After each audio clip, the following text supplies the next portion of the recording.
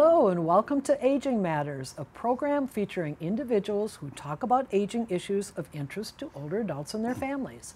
I'm Cheryl Beversdorf, your host. Today, I'm pleased to share another episode of Aging Matters Stories of Life, programs featuring guests whose life experiences made a difference to them and to their community. My guest is Stephen Eisenbraun, longtime diplomat in the U.S. Foreign Service, also editor-in-chief for a State Department publication, and now an author. Stephen will talk about his work as a Foreign Service political officer and the historic events occurring in countries where he was assigned. He will also talk about being at the Department of State as the editor-in-chief of the department's annual human rights reports. And finally, he will tell us about his evolving career as an author. So welcome, Stephen, and thank you for joining me today. Well, thank you for inviting me, Cheryl. Well, let's get started by talking about a little of your background. Where were you born and raised? Describe your early years. I was born in central Iowa in July of 1947, and my mother said it was the most historic at that time heat wave that had ever occurred in Iowa. And as a matter of fact, the beatnik writer John Kerouac, in his novel On the Road, he was passing through central Iowa, and he wrote also about that great heat wave. So I've always had an affinity, at least in my mind, with him. And it sounds like you're very much identifying with our weather right now. Exactly. As well. So, and where did you go to school, and right in Iowa? Well, I was lucky that my parents chose to live in this really nice town. Marshalltown was the name, and 25,000, not tiny, not large, but it was almost a Hallmark type of environment. Very pretty, big elm trees. It was a nice place to grow up. Really good school system, which is one of the reasons they chose to live there. So I grew up in a quite stable environment in Iowa, from kindergarten through high school in the same town. And then you want to know where I went to college? I went to college, yes, exactly. So where did you attend college? Well, as a matter of fact, yes, I branched out later in life, but at the beginning I went to a state teachers college, which became the University of Northern Iowa while I was there. I was there in the late 60s. And I thought I was going to be a teacher, and I was for 4 years before I went off and explored the world a bit and joined the Foreign Service. So my sense is that you did do graduate work then as well, or how did that work? Yes, I did. I had my eye, I didn't, of course, have any idea about the Foreign Service until I had this wonderful professor in Cedar Falls, that's the University of Northern Iowa. He's Chinese. Ching Sealing was his name. He's long since passed on, but he was a great influence in my life. He had been a diplomat with the Republic of China's Foreign Service. And then he retired from that and he began teaching. And he really influenced me, both as he was a teacher, and then we became friends for years and years afterwards. And so that's what made me begin to think about a life and learn about life in the Foreign Service and learn about what the American Foreign Service was. And did you do some student work in India? Yes, I realized that I needed to have some foreign experience, and I had somehow managed to avoid taking any serious language courses in college, and so I had to make up for that. I was lucky enough to get a fellowship to India, 1973-74. It was a fellowship from an institute at the University of Chicago. And there were about 12, 15 students that were on that program. All of them had backgrounds already in India, and I was starting out as a novice. But I mean, before it was over, the India portion of my life was 10 years. And so I studied Hindi, and the program was at Delhi University. I can't say that I learned a great deal of Hindi at that time, but I learned an awful lot about India. And my wife and I at that time, we lived with 2 different Indian families. And that made a big difference that we learned about the culture. And that led you to the Foreign Well, Service? yes, and I was well aware. I was aware that every year there was a written exam for the Foreign Service. It traditionally was in December for decade after decade. And so in December of '73, I took a taxi from the older part of the city on a Saturday morning, clear across to the U.S. Embassy, which hosted about 15 or 20 wannabes who sat down for the written exam, and I was one of those, and we sat in the cafeteria, and we felt very privileged because we were already in the Foreign Service. It was in the embassy, and we were able to have some coffee and took the exam. And one of the first questions on the written exam was a picture of an Indian sitar, and the question was, what is this instrument? And I thought, okay, this is destiny.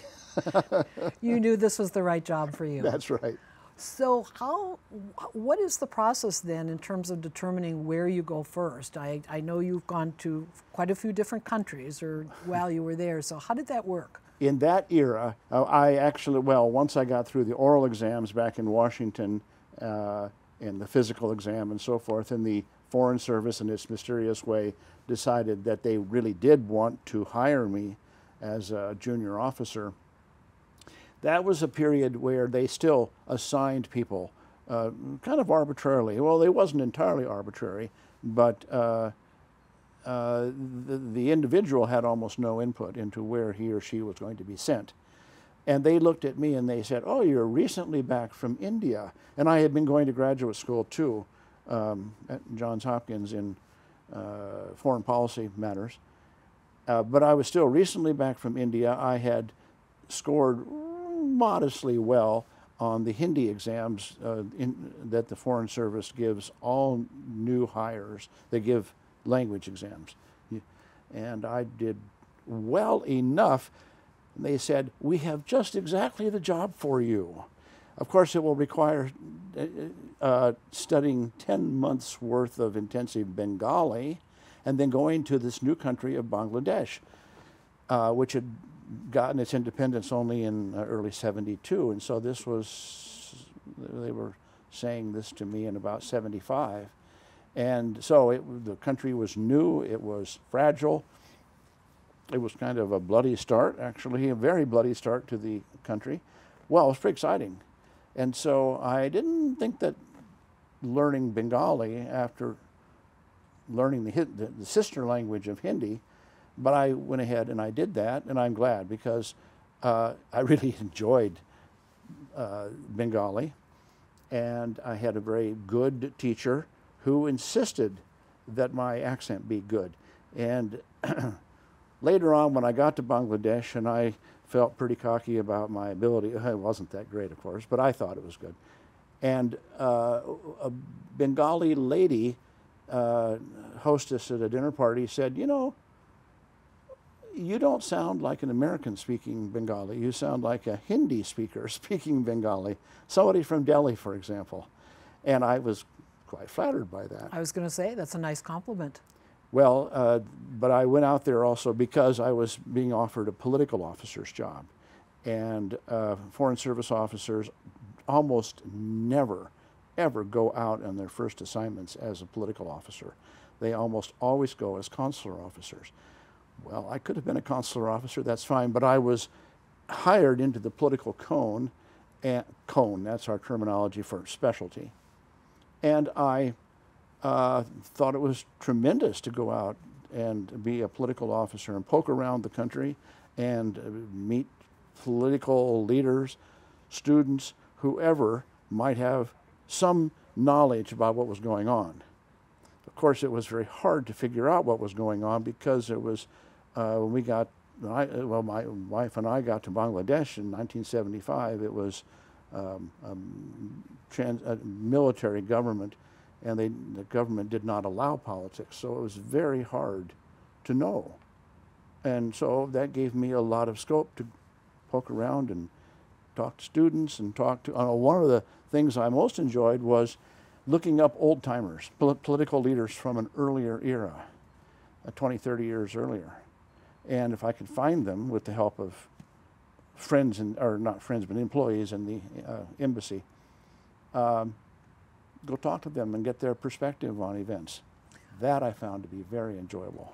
Well, one of the things that we'd like to hear about is some of the other countries that you were there, and was there any particular occurrence that happened while you were in the Foreign Service in that country? What was your role? Well, let's jump on to the second assignment, which was Pakistan. On the other side of India, I was a student in India. Here I went to Bangladesh, and then after 2 years I went over to Lahore, which is the most sophisticated city in Pakistan, but it's not the capital, so it was a consulate. But I was a political officer there, and I was number 2 in the consulate, and I had a lot of freedom, again, to try to figure out what was going on in the political environment under a military leader, which did his best to squash political activity. Mm-hmm. What was dramatic during that assignment was that I arrived in 78, and in 1979, the day before American Thanksgiving, there was a sudden explosion of anger against Americans, and tens of thousands of students rose up in anger and demonstrated against the American embassy and the consulates and a couple of the American banks. They burned the embassy to the ground, and they tried to do the same thing where I was in Lahore, but the police were able to keep them from doing that. But it was still a pretty scary thing. And then all the dependents and all the so-called non-essential personnel were evacuated with about 24 hours notice, and they were gone for 6 months. And there was a change of personnel in the consulate in Lahore, and I found they left me in charge. It was a small, there was only 4 officers, but I was in charge. And that was pretty unusual for a second tour officer, especially when it was such a volatile political environment, and we assumed, we were a bit afraid that because the students had not been able to burn out the American consulate the way they had in Islamabad at the embassy, that they would come back and finish the job. Well, so we were on pins and needles a bit, but it didn't happen. So that was the most dramatic thing that occurred in Lahore. And you also were in Kenya? Yes, but before Kenya, I went back to Washington, and I was on the India desk. So here I was, a student out in India, but about 8 years later, I found myself one of the India desk officers. There were a number of them, but I was the political officer for India. And that was the early 80s. I understand that one event that occurred while you were in the Foreign Service was also dancing and dining in the White House. Well, the Reagans were really generous. I don't know that any other administration did this, but when they had a state dinner for a visiting president or prime minister, they invited the desk officer from the State Department to come as well. Of course, the Secretary of State would be there, and that usually would suffice. But the Reagans said, no, include the desk officer way down the hierarchy. So my wife and I did go to dinner at the White House in July of '82, and that included the whole thing from the dinner and the toasts and what have you, and then dancing afterwards. Oh, and the entertainment was the New York Philharmonic. For the first time in history, and I doubt it's ever been replicated, they came down from New York because the conductor was of Indian birth, that's Zubin Mehta, and the whole orchestra was there at the White House out on the lawn, and fortunately it was a beautiful evening. After the Foreign Service, how long were you in the Foreign Service? When did you retire? And what happened next? Well, I was in the Foreign Service 28 years, from 1975 to 2002. And I had probably more assignments in Washington than some of my colleagues did. It was just the way things evolved. Mm-hmm. You said, I served in Kenya? Yes, I did serve in Kenya. I ran the consulate in Mombasa, and Kenya is a very exotic country. And then it just happens that In that period, Kenya was, and Africa was really interesting in the culture in the United States. And the film Out of Africa Yes. was made, and that takes place, the true story, it took place in Kenya. And then the author who had written the story on which the film was based, of course it's a true story, but she still wrote the love story part of it, was living in Mombasa, and we became really close friends. And she was the executive assistant to the director. A lot of fun. Well, I want to get on to talking about your role as the editor-in-chief for the Country Reports on Human Rights. Right. Tell us what that is. Well, so I retired from the Foreign Service in 2002, but friends of mine who had continued on after their retirement, and they were working in the office that put out these reports on human rights. It's the State Department's largest publication, actually. A very influential report. But anyway, they suggested that I might want to work over there too, and they put in a good word, and so I retired on a Friday and I came back on a Monday, and I was still working at the State Department, but I was now a retiree. And they needed desperately someone who would edit the India, Pakistan, Bangladesh, the South Asian reports.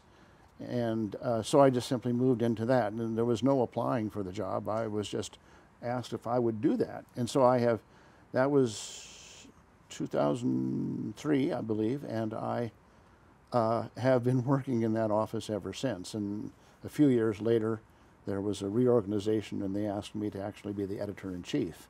So on these reports, is this really focused then on all countries, and Yes. particularly in connection with human rights? Yes. It's legislation that the Congress wrote in the mid-70s.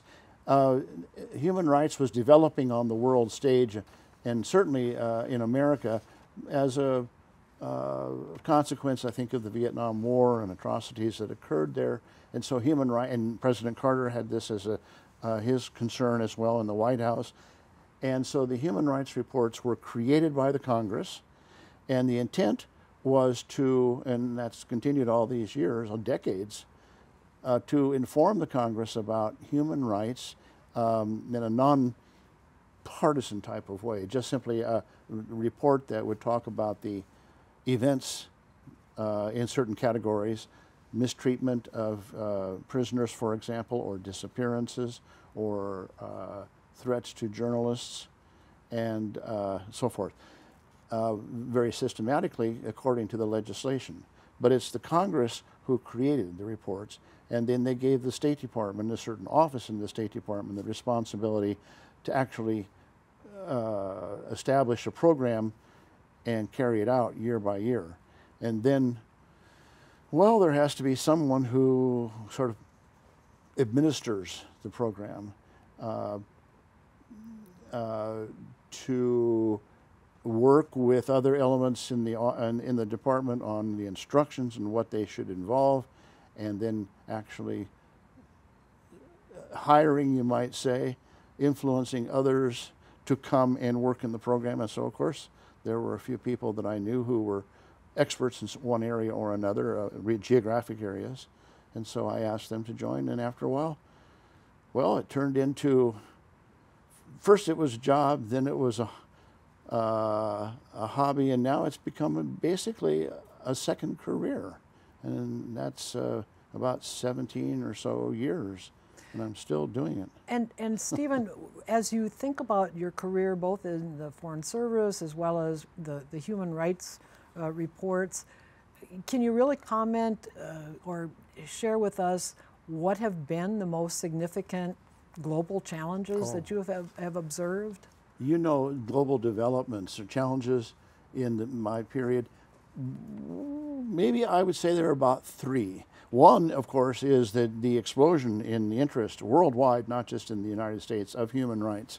It's on the agenda in practically every meeting at every level, not just here in Washington, but in capitals all over the world. There are plenty of abuses out there in the world to report, but the interest is ever growing. Every year there is a greater focus on human rights. That's one thing.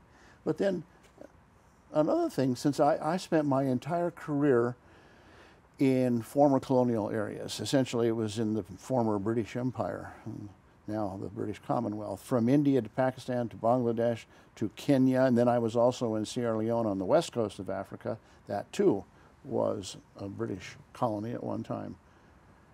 Well, all of that is gone, and this transitioned in my career.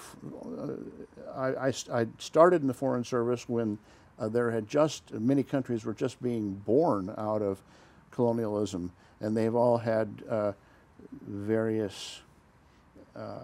they've all taken different roads in their political maturation. But when I started in India, first as a student, my goodness, the country had only been independent for about 26 years. And the British influence was so strong. And I could talk to, they weren't even that old, but political leaders and others, and they wanted to tell me stories about what it was like under British rule. And so that was something that evolved during my career. So here you are now, thinking about your third career, which is an author, and we have 3 books here. So in the time we have left, what's going to happen now? What kinds of books are you writing, and what are you looking for in terms of the future? In the summer of 2020, which we were almost all basically in quarantine, I was working from home, but it was a slow period, and I'd sit out on my back porch and overlook the small garden we have and the rose bushes, and I felt a need for some reason to recount some of the stories from my youth. Some in the Foreign Service, but some just from other aspects of my life. And so I just kept writing these stories with no purpose except to, and that turned out to be the first book here, and then I just kept writing. And after a while I realized I was developing enough for a second book. So one's collected tales, and then the other is more collected tales. They're all first person. All the stories happened to me. But in the meantime, I began thinking I needed to do something a little more serious. And so I created a novel, which is this one. First, it was based on my experience in India, Bangladesh, and Pakistan, and Kenya, but through the eyes of a fictitious foreign correspondent who meets a beautiful woman, of course, and they have a romance. So it's adventure in one sense, and I certainly was around for a lot of dramatic things, such as that attack in Pakistan at the time, which I recount in here. I put my character in the embassy when it's being attacked. So at this point? No, but there's more to that novel. It's not just danger and romance. I'm trying to say something about cross-cultural romance and marriage and some of the difficulties. The background stories are my own, but there was no beautiful woman that my character meets. I had to create that. It was an amalgam of many women that I met during my Foreign Service time. But your question was? Well, the question is your writing plans for the future, and what are your greatest accomplishments? What do you think about when you think about your life? Well, there's a lot of questions there. First, when it comes to the novel, reviewers gave me the idea of a sequel. Okay. Because at least 1 or 2 of the reviewers, and they were very kind, and they said, but there's got to be more to this story. And so I have it all fleshed out in my mind, but I haven't written it yet. So there's a sequel just waiting. But I have to have time to do it, and I don't really, there's no quarantine right now, and so I'm back to a more ordinary and vigorous life. Structured life, yes. You said... But also accomplishments. What, in your lifetime, what have been the accomplishments of which you're most proud? Well, first of all, I have to mention the fact that I have 4 children, and they're upstanding citizens, and they're leading productive lives, and I take a great deal of pride in that, so that's a great accomplishment in life. From a professional standpoint, well, there's a story. One of the purposes of an American diplomat is to make friends for the United States, so that then it's easier to influence their activities in ways that the American government would like to influence them. Well, I found myself in Sierra Leone in West Africa being a charge d'affaires, that is acting ambassador, for about a 6-month period. And that gave me access and reason to get to know the president of the country and the foreign minister. And when the new ambassador came in, presented her credentials, and I was there at State House with her, and she very officially and formally said, "And Mr. President, I would like to introduce you to my deputy." And he interrupted the president, and he said, "Oh, you mean Steve? He's one of us." And then he gave me a high five. It took me by surprise, and I have thought about that over the years. What did he mean exactly? So it's a little bit of a mystery, but I take great pride in the fact that he thought I was one of him, of his culture. I think for a brief moment, I fulfilled one of the goals of a Foreign Service officer. And not only that, but you've written 3 books as well, and I'm sure you're very proud. Well, thank you, yes. The first day this came in the mail, it was a great pleasure to open the box. And I hope at some point, others have encouraged me, as I said, to expand on the writing. I really find it easy to write fiction because I wrote memos and reports and all these official documents for all of my career. But there were constraints. Now I have no constraints. Good way to end. So I want to thank Stephen Eisenbraun for joining me today. And I hope this Stories of Life episode inspires you to think in new ways about your own life experiences. This program is broadcast Sundays at 5:30 p.m. and Wednesdays at 6 p.m. on Comcast Channel 69 or Verizon Channel 38 in Arlington, Virginia, or streaming live at those times on arlingtonmedia.org. Aging Matters is also on the radio. The program is broadcast every Tuesday at 2 p.m. and Friday at 4 p.m. on WERA-LP Arlington 96.7 FM. Be sure and check out the Aging Matters website, agingmattersonline.com, for more information about all of our radio programs and TV episodes. Thank you for watching the program today, and please join me again for the next Aging Matters show. And until then, remember, age is just a number, not a label.